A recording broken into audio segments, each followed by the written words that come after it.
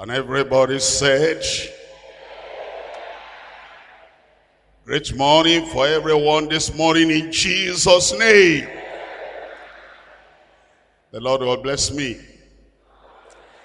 The Lord will open the windows of heaven for me. I will be blessed this morning. Father, in the name of Jesus, we bless your name. We come to you once again today. And we pray, Lord, you fill our empty vessels in Jesus' name.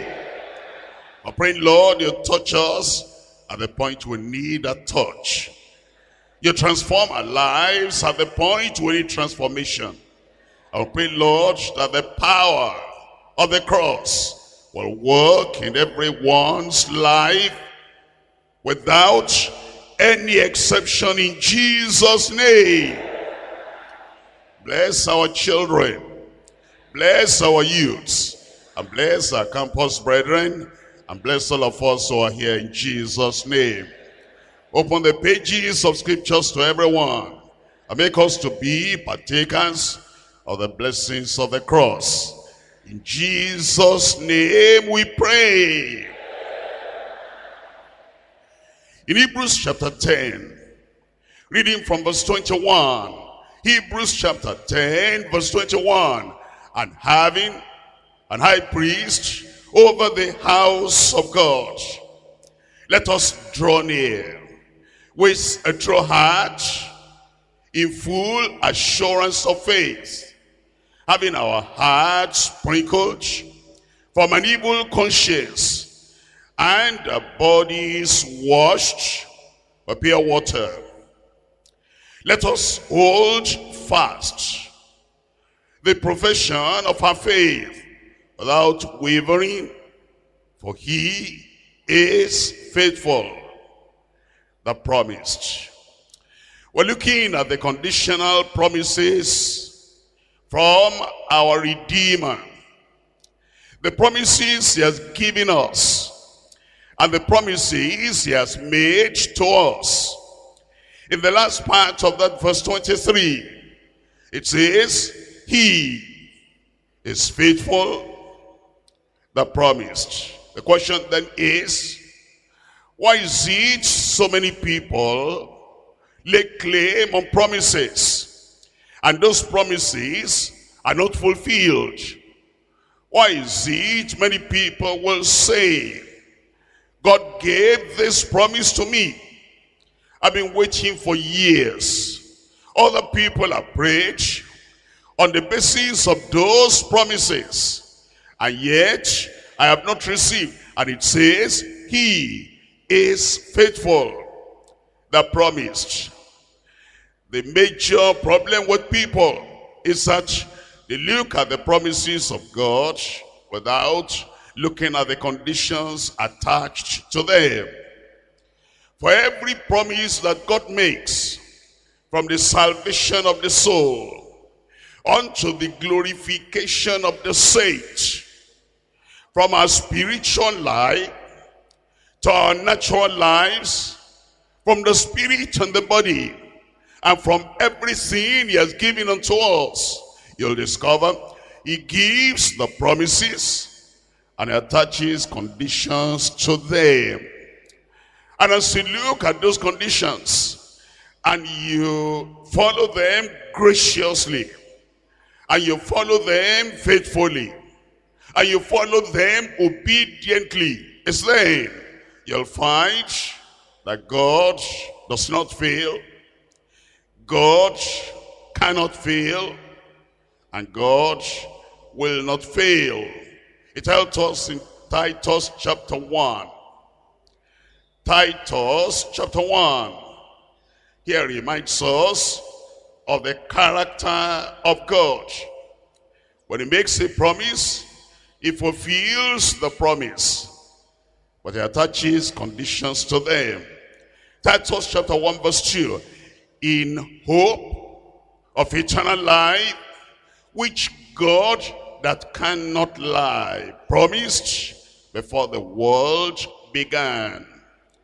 The God you cannot lie, and the God you cannot fail, He has given us a promise. And he says, he even gave the promise before the world began.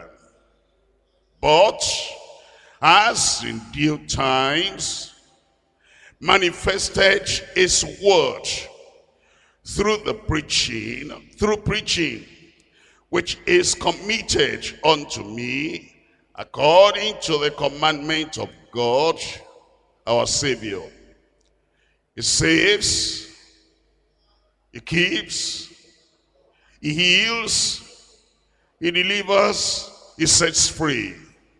All we will ever need, all you will ever need, from the time you were born into this world, until the time you were born into the kingdom, and until he takes you out of this life, and he moves you on to glory.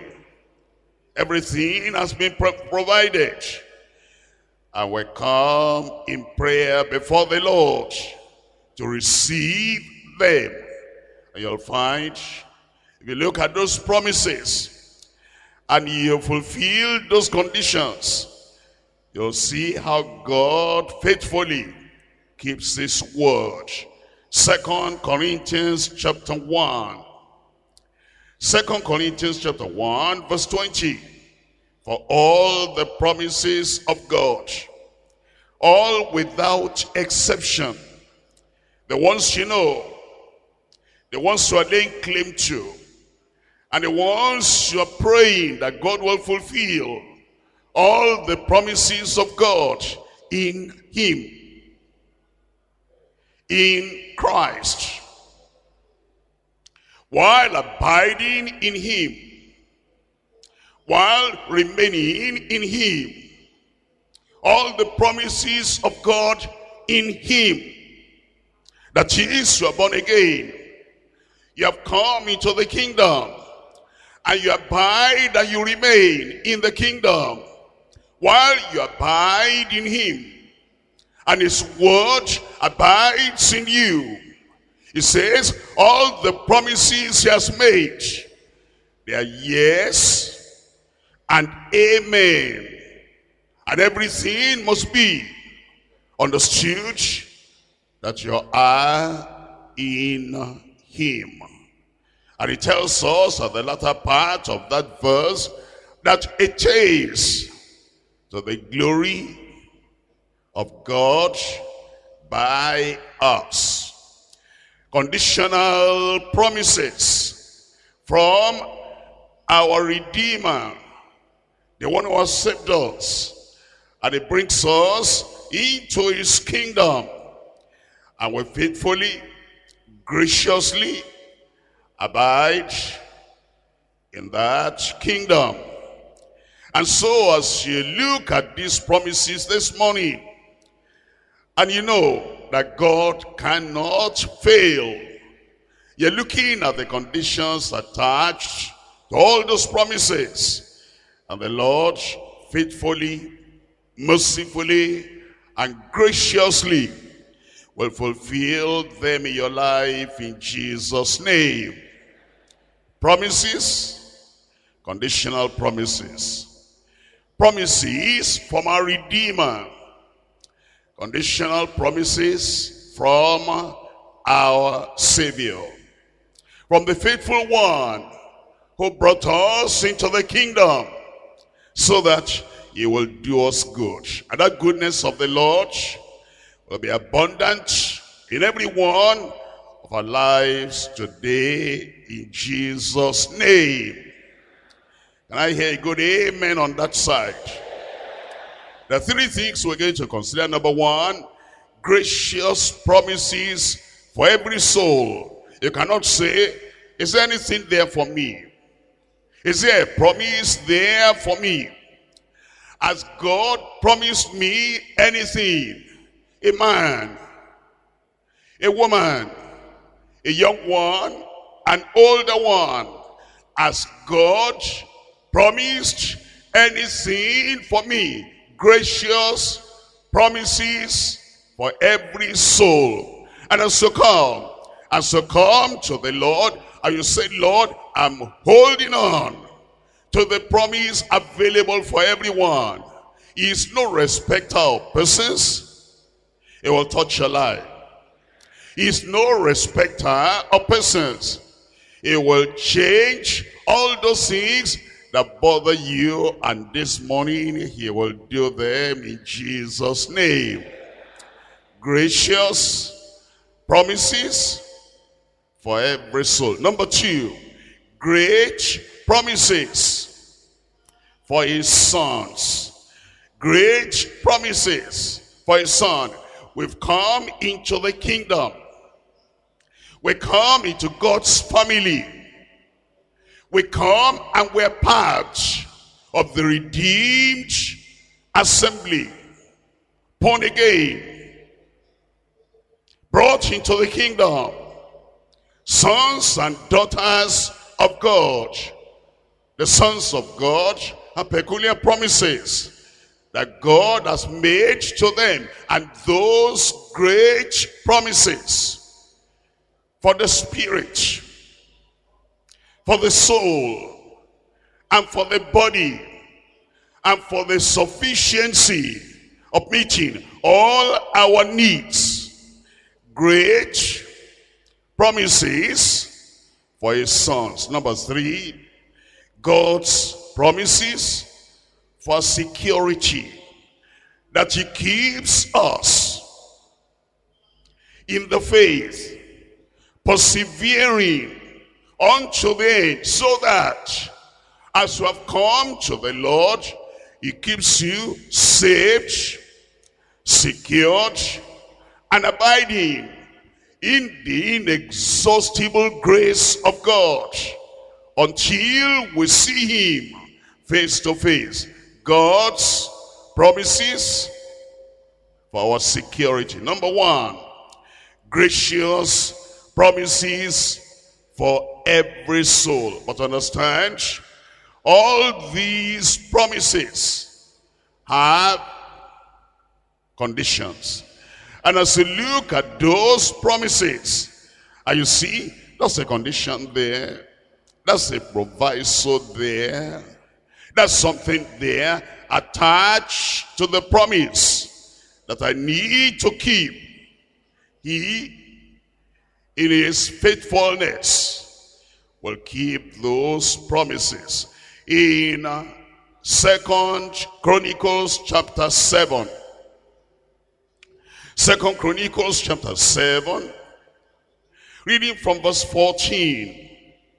If my people, which are called by my name, shall humble themselves and pray and seek my face and turn from their wicked ways, then will I hear from heaven and will forgive their sin and will heal their land.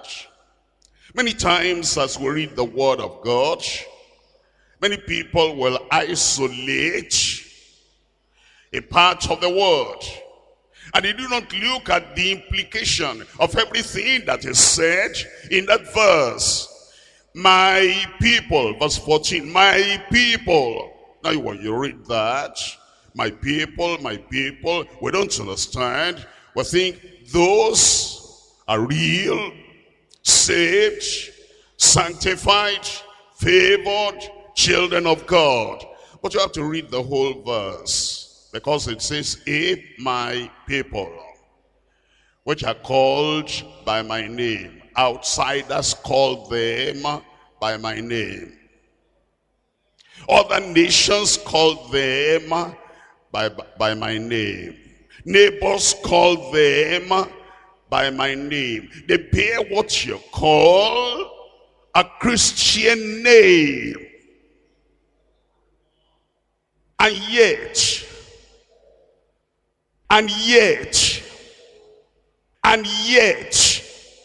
although they bear nominal Christian names, as you look at the whole verse,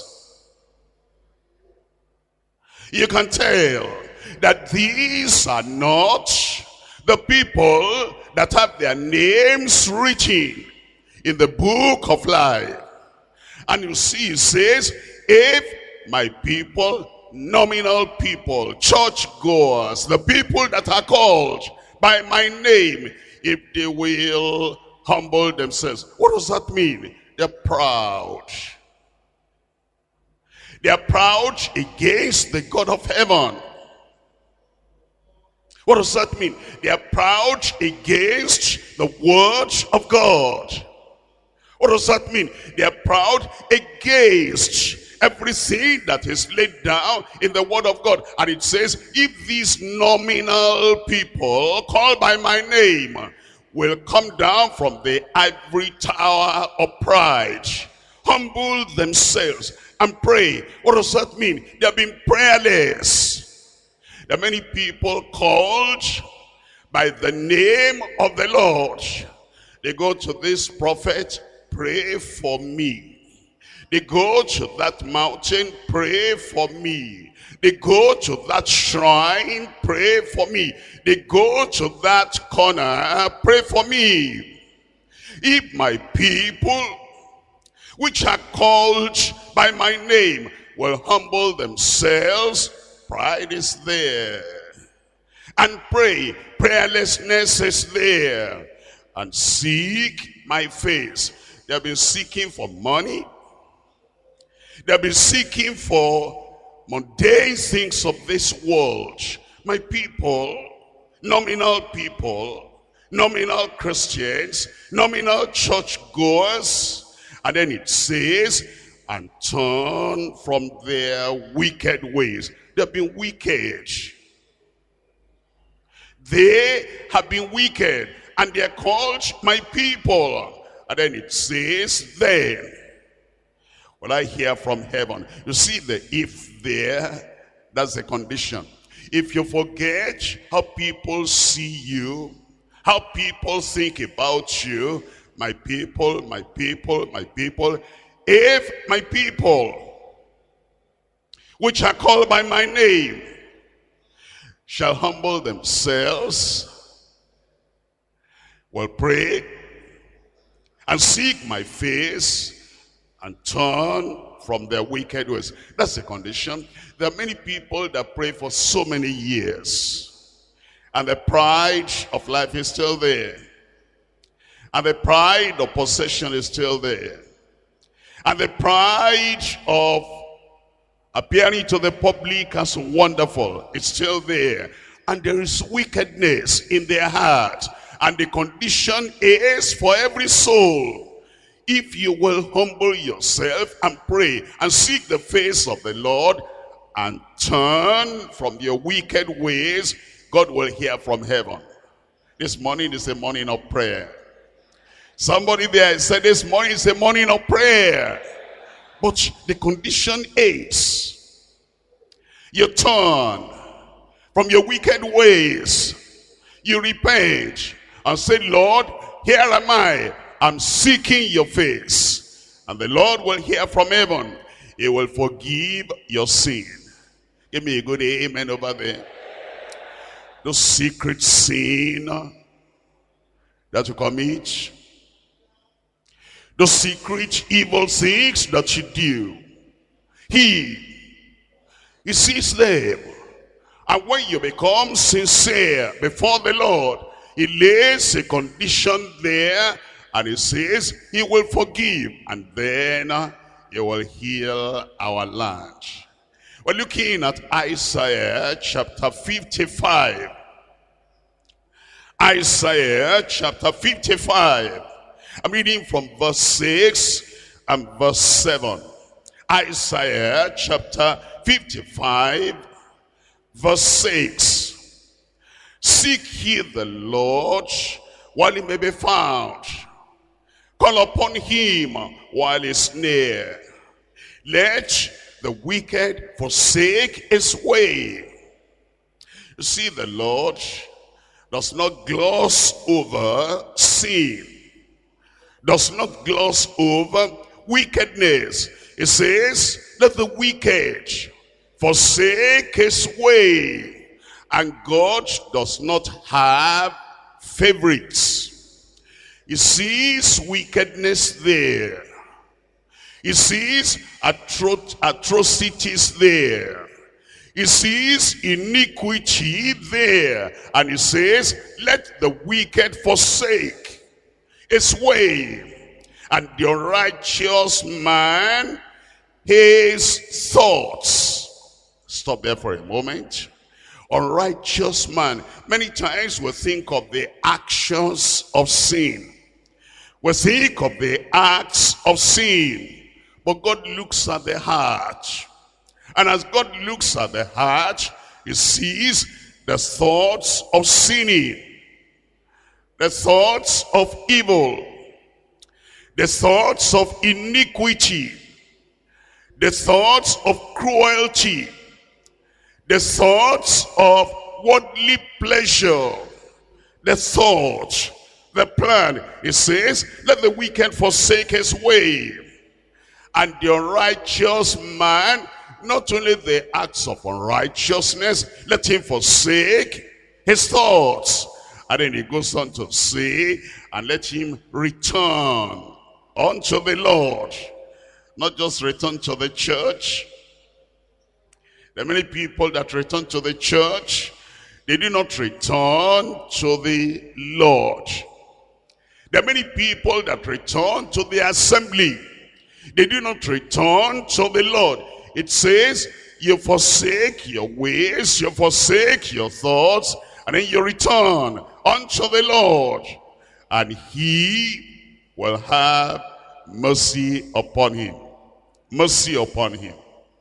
I said mercy upon him, and let him return to our God, for he will abundantly pardon. How does he pardon?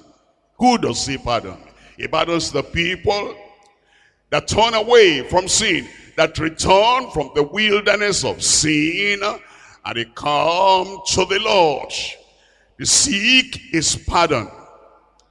They seek his forgiveness. And then because they repent, because they turn away from evil, they fulfill that condition. If they are backsliding, they accept they're backsliders, and they return to the Lord from their backsliding, and the Lord will have mercy upon them. That mercy will come to you this morning. Isaiah chapter 1. Isaiah chapter 1. I'm reading from verse 18. Isaiah 1 verse 18. Come now, and let us reason together, says the Lord. Though your sins be as scarlet, but you must come. Though your sins be as scarlet, but you must come now.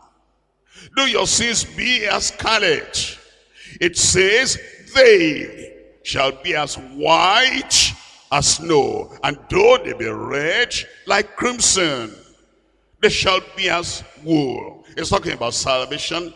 It's talking about cleansing. It's talking about forgiveness. It's talking about conversion. It's talking about a change of life. But it says, you must come. You come out of the darkness. You come out of the evil. And you come now, urgently. It says, verse 19, here is the condition. If ye be willing and obedient, ye shall eat the good of the land. But if ye refuse and rebel,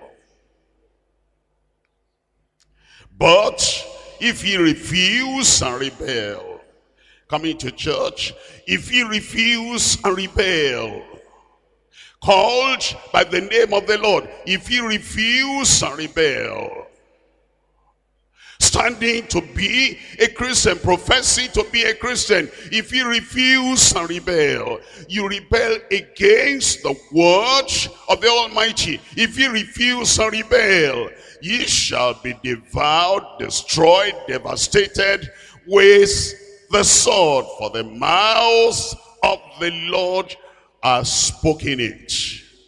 It tells us then that as we come to claim the promises of the Lord, we stand on those promises, keeping to the condition of the promise. Hebrews chapter 3.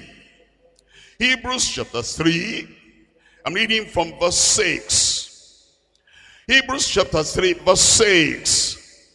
But Christ, as a son, over his house, whose house are we? Don't rejoice yet. Whose house are we? Don't conclude yet. Whose house are we? Don't jump yet. Whose house are we? If we hold fast the confidence and the rejoicing of the hope firm unto the end. You see the condition there. We are his house. We are his temple. We are his people on one condition. If we hold fast the condition of our faith, the confidence of our faith to the very end. Wherefore, verse 7, as the Holy Ghost says, today, if ye will hear his voice, harden not your hearts, as in the provocation, in the day of temptation, in the wilderness, when your fathers tempted me, and proved me, and saw my works 40 years. Wherefore I was grieved with that generation, and said, they do always err in their hearts, and they have not known my ways. So I swear in my wrath, they shall not enter into my rest. Take heed, brethren. You're saved. Take heed, brethren. You're a member of the body of Christ. Take heed, my brethren. It says, take heed, my brethren. Take heed, brethren, lest there be in any of you an evil heart of unbelief in departing from the living God. You know, there are people that tell us that once you are in, you're always in. Once you're saved, you're always saved. Once you're born again, you're always born again. Once you're a child, you're always a child. You know, those people are not, they do not reason very well. You know what? Everybody was a child of the devil. Everybody was a son of Satan. Jesus said, ye are of your father, the devil. If what they say is true, once a child, always a child, that means everybody will be forever lost. But it's not true, because you are a child of the devil, a son of Satan. But by looking at the call to the gospel and the call to salvation, you turned away from sin and you came to the Lord, and you are a son of Satan, a child of the devil. Now there's a change. You're not a child of God. Once a son, always a son. It's not true. Look at that verse 12. Take heed, brethren, lest there be in any of you means anyone. There's some people that, you know, they get to the top level and they say, me, whatever I do, it's like they have a special pact with the Lord. Doesn't matter, because this is me. Others may not have that special, peculiar privilege, but here is me. Here am I. Whatever I do, I'll still get to heaven. No, you probably will be in the hottest part of hell, because you're taking the grace of God, You're taking the mercy of God. You're taking the goodness of God for granted. That's why it says, take it, brethren, lest there be in any of you an evil heart of unbelief in departing from the living God. But exhort one another daily, while it is called today, lest any of you be hardened through the deceitfulness of sin. Verse 14, for we are made partakers of Christ. Hold on. We are made partakers of Christ. Read everything. For we are made partakers of Christ. What's the next word there? Tell me out loud. Tell me. If we hold the beginning of our confidence steadfast unto the end. If we don't hold it fast unto the end, you'll be lost. Point number 2. Great promises for his sons. Great promises for his sons. In 2 Corinthians chapter 6. 2 Corinthians chapter 6. We're reading here from verse 14. 2 Corinthians chapter 6, verse 14. Be ye not unequally yoked together with unbelievers. He's talking to his sons. He's talking to the family of God.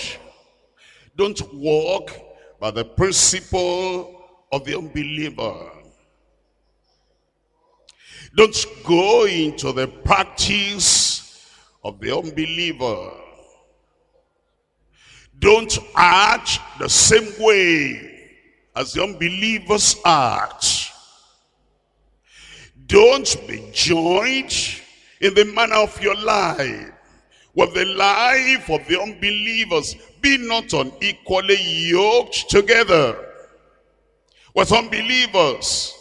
Those children of Israel understood when they were going to plow their fields, they'll yoke 2 animals together and they'll be pulling the plow so that the yoked animals will come together,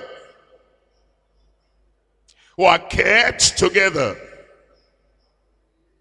The animals that are yoked together, those animals that are tied together, they'll plow the same field.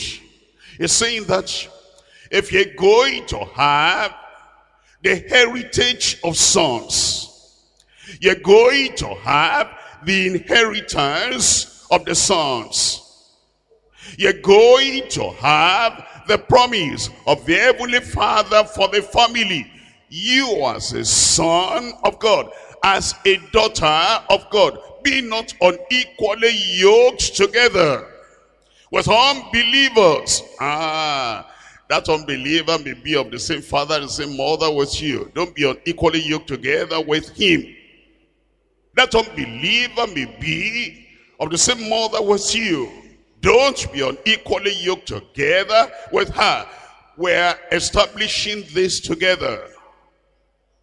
We're doing this together. We're yoked and joined together in this. She's my mother's daughter. But unbeliever. She is my father's son. But unbeliever. Unbeliever is unbeliever. Those are idol worshippers.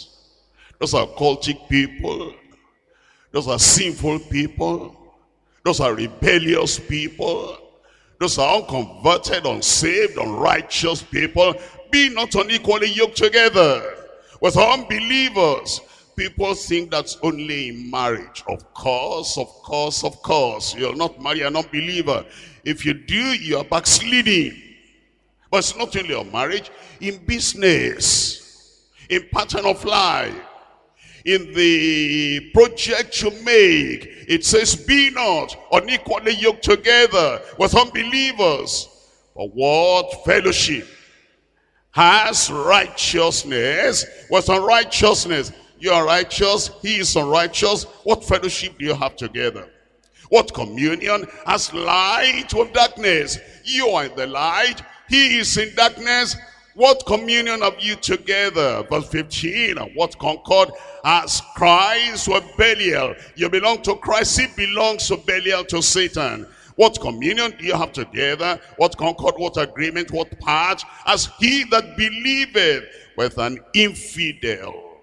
Infidel unbeliever, infidel a wicked man, a wicked woman, infidel, somebody not in the kingdom of God. It says, what agreement as the temple of God with idols? For ye are the temple of the living God. Ye are the temple of the living God. As God has said, I will dwell in them. I will walk in them. I will be their God, and they shall be my people. Look at the conditional. Wherefore, tell me the next two words there. Tell me out loud. Now, since you've been attending retreats, have you looked at your life? Have you checked your life? Have you seen what God is demanding from you? You come to the retreat. You go through the retreat. You finish the retreat. And that unequal yoke is still there in business. Did you ever think of coming out?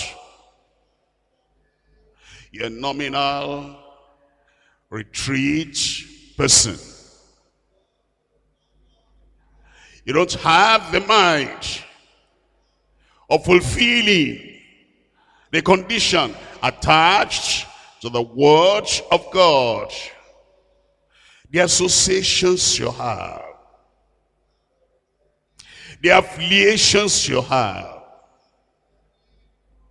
and the societies you belong to. Have you ever thought of coming out? I'm born again, I'm born again. The Bible does not accept that. The Bible says, wherefore come out from among them, and be ye, what's the word there? And be ye, tell me the word. Be ye separate, says the Lord, and touch not the unclean thing. And touch not the unclean thing. And I will receive you, and I will be a father unto you.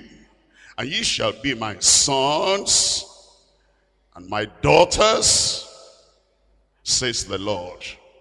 Ye shall be my sons and my daughters, on the condition that you come out of sin. Come out of wickedness. Come out of evil. And be ye separate. It says, that's the condition. And then he'll fulfill the promise of God in your life. And I will be a father unto you, and ye shall be my sons and my daughters, says the Lord. We're looking at Philippians chapter 2. Philippians chapter 2. I'm reading from verse 12. Philippians chapter 2, verse 12. Here it says in verse 12, wherefore, my beloved, as ye have always obeyed, not as in my presence only, but now much more in my absence, work out your own salvation of fear and trembling. Work out your own salvation of fear and trembling. Look at the beginning of the verse. Wherefore my beloved. Those are believers. Wherefore, my beloved, those are cherished sons and daughters in the kingdom. And yet it says, walk out your own salvation of fear and trembling. There are people that tell us that there's no fear of being lost. There's no fear of backsliding. There's no fear of going to hell. You're saved. You're born again forever. You are saved. Read your Bible. Beloved brethren, work out your salvation of fear and trembling. If there is no danger of being lost after you are saved, if you become careless and you slide back into sin, and you dive back into sin, and you immerse yourself in sinning, if there's no fear of being lost, why did he say, work out your own salvation with fear and trembling? Then he goes on to say, for it is God which worketh in you, both to will and to do of his good pleasure. Do all things without, tell me, I can't hear you. How many things should you do without murmuring? Tell me. All things. You're working for the Lord in the church. Do all things without murmurings and disputing. You're doing something at the retreat. Do all things without murmurings and disputing, that ye may be blameless and harmless sons of God. They were without rebuke in the midst of a crooked and perverse nation, among whom ye shine as lights in the world, holding forth the word of life, that I may rejoice in the day of Christ, that I have not run in vain, nor labored in vain. You see the condition he attaches to that. If we are going to remain sons of God, great promises he gives us, but then conditions. Revelation chapter 21, verse 7. Revelation 21, verse 7. He that overcometh, that's the condition, that's the condition, that's the condition. He that overcometh, you overcome temptation. Temptations will come to you to act like a sinner, to do what the sinners do, to drink what the sinners drink. Temptation will come to you to marry as sinners marry. Temptations will come to go the way of sinners. But the condition is, he that overcometh shall inherit all things, and I will be his God, and he shall be my sons. Number one, gracious promises for every soul. Those promises have conditions. Number two, great promises for his sons. Those promises have conditions. Number three, God's promises for our security. God's promises for the believer's security. The believer's security is conditional. Matthew chapter 24, verses 12 and 13. Matthew chapter 24, verse 12. And because iniquity shall abound, the love of many shall wax cold. The Lord is talking about the time near his return. And he says, because iniquity shall abound, the love of many shall wax cold. You'll see people around you here and there. Iniquity abounds around you. And because of that, the love of many waxing cold. Verse 13, but he that shall endure to the end, the same shall be saved. He that shall endure to the end, the same shall be saved. You see the condition there? I'm a believer, praise the Lord. Are you enduring? Are you enduring to the end? Are you standing on the word of his righteousness and unto the end? Only those who be saved. Luke chapter 9, verse 62. And Jesus said unto him, no man, having put his hand to the plow and looking back, is fit for the kingdom of God. You understand that? A man comes and he puts his hands on the plow. When you put your hand on the plow, you look straight ahead of you. And your plow is straight line. If you're looking back, you're not looking the direction you're going, the direction of heaven.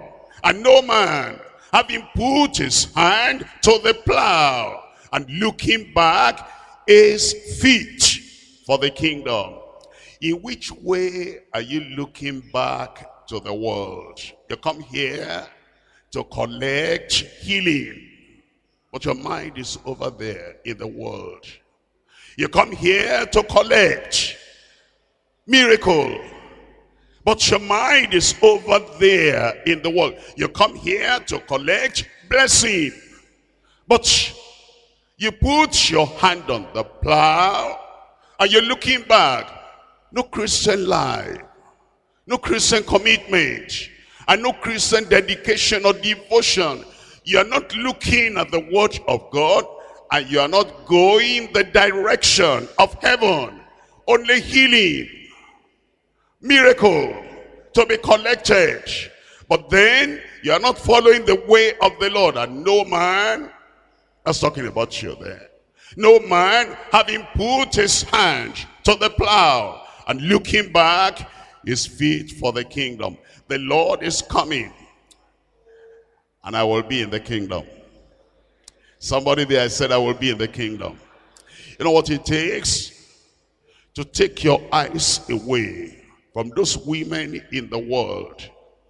To take your mind away from that promise of occultic people in the world and look straight, looking unto Jesus, the author and the finisher of our faith. Luke chapter 17. In Luke chapter 17, verse 32. Remember, Lord's wife. Those are the words of Jesus. What do you remember of Lord's wife? No man, no woman, having put her hand on the plow and looking back, is fit for the kingdom. Go to the mountaintop. Look not behind thee. Escape from this judgment coming. Lot's wife had too much in Sodom. Too many friends in Sodom. Too much attachment to Sodom. and too much association in Sodom. And she saw those angels, and the angels laid hold on them, escaped to the mountain. Don't look back. She looked back and became what? A pillar of salt. And that's what the Lord is saying. He says, remember, Lord's wife, God's promises for our security. 2 Peter chapter 2 verse 20. For if after they have escaped Lot's wife, if after they have escaped the pollutions of the world through the knowledge of our Lord and Savior Jesus Christ, those are saved people, those are converted people, these are children of God. They escaped the pollutions of the world through the knowledge of the Lord and Savior Jesus Christ. Look at this. If they are again entangled therein, they were saved. If they are again entangled therein and overcome, the latter end is worse with them than the beginning. The one who escaped the kingdom of darkness, escaped the lifestyle of sinning, through the knowledge of the Lord Savior Jesus Christ, then he backslides. He goes back to those things. If you die in that condition, the last end is worse with them than the beginning. For it had been better for them not to have known the way of righteousness. It would have been better they were not even saved to start with, than after they have known it, after they were saved, to turn from that holy commandment delivered unto them.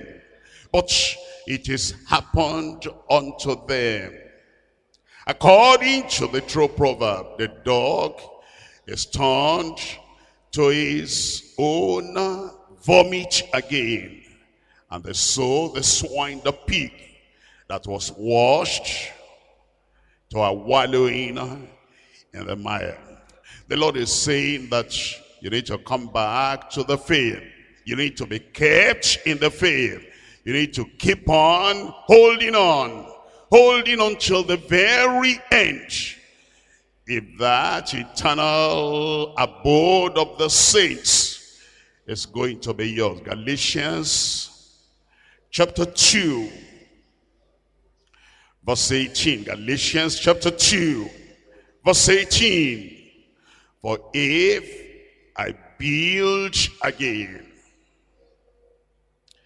the things which I once destroyed, I make myself a transgressor. When you became a Christian, when you became born again, when you repented of your sins, you destroyed the bridge that connected you to the world. You burnt the bridge that connected you to occultic powers. You burnt the bridge that connected you to the old sin partner. I am born again. I'm a child of God. I burned the bridge connecting me to anything and everything in the world. Are you building those bridges back? Because if I build again the things which I once destroyed, I make myself a transgressor. But you come to live now in newness of life. Say, Christ is mine. His salvation is mine. His goodness is mine. I'm crucified with Christ. Verse 20. Nevertheless I live. I am crucified with Christ. I don't have any business building the old bridge I've destroyed. I am crucified with Christ. Nevertheless I live. Yet not I, but Christ liveth in me. Satan will not live in you. Demons will not live in you. Corruption will not live in you. I am crucified with Christ. Nevertheless I live. It says, yet not I, but Christ liveth in me. And the life which I now live by the faith of the Son of God. I live that by the faith of the Son of God, who loved me and gave himself for me. The Lord is calling you this morning, not for healing, not for deliverance, not for all this bread and butter. The Lord is calling you to re-examine your life and find out, are you still in the faith? Because if all you get is healing, if all you get is blessing, bread and butter, and you lose your soul for eternity, you'll be wondering, why did I behave in such a foolish way? He's giving us promises for salvation, and promises for holiness, and promises for sanctification, and promises for obedience, and promises for righteousness. And he wants us to abide in those promises. And it says, he that shall endure to the end, the same shall be saved. We're going to rise up and pray and say, Lord, give me the grace. Grant me the grace. I want to abide to the very end. The promises of God are conditional. If my people who are called by my name will humble themselves, will pray, will seek my face, and will turn from their wicked ways, I will hear from heaven. I will heal their land. I will forgive their sin. Remember, you need the grace to abide unto the very end. Open your mouth, pray unto the Lord.